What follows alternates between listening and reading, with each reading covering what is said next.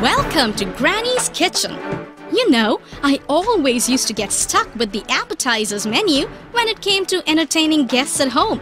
And then I made a list of 6 appetizers that were really easy to make and were very tasty too.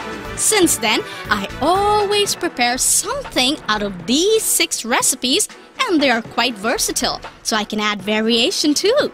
Today, I'm going to share one of these recipes with you. Pigs in a blanket.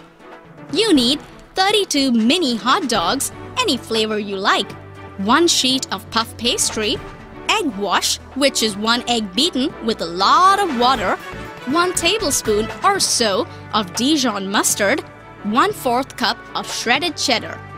Preheat the oven to 425 degrees. Line a baking sheet with parchment paper and set aside. Roll the dough out onto a lightly floored surface. Roll it out into a 13 by 13 square. Spread the mustard in a thin layer.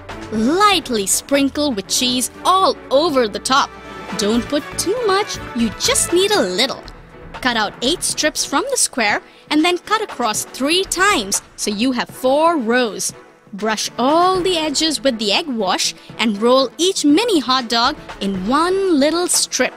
Place it on your prepared baking sheet, seam side down, and brush all the tops with the remaining egg wash.